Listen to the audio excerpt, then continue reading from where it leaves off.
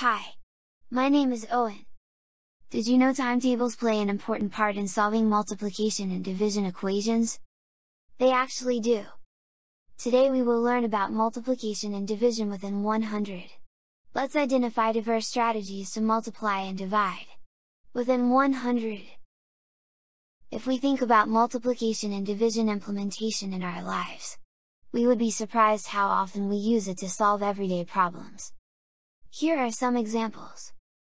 My cousins and I are planning a family reunion. We are 36 people. We need spoons for the cake, so we thought buying packages of 6 would be the best option. How many packages do we need to buy?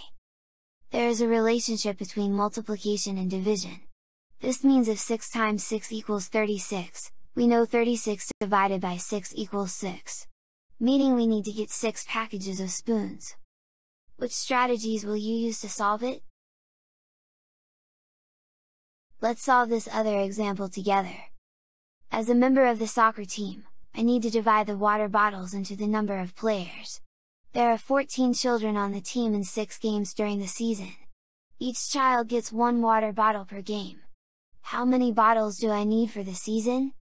Associative property of multiplication will help in solving this problem. 14 times 1 times 6 equals 14 times 1 times 6. Which strategy will you use to solve it? Make sure you keep in mind these strategies when solving multiplication or division equations. Relationship between multiplication and division. Skip counting. And the 3 main properties of multiplication. Here's a summary of these properties. Commutative property of multiplication. Changing the order of factors does not change the product. 4 times 3 equals 3 times 4. Associative property of multiplication. Changing the grouping of factors does not change the product. 2 times 3 times 4 equals 2 times 3 times 4.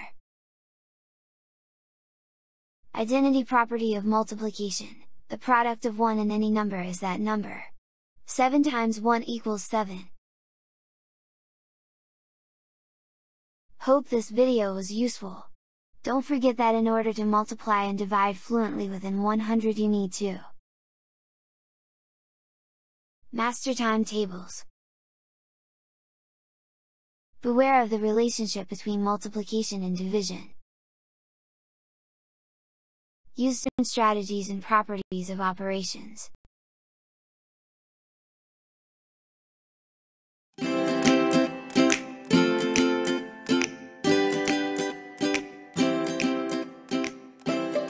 For a fun interactive game on multiplication and division, go to Snowflake.live.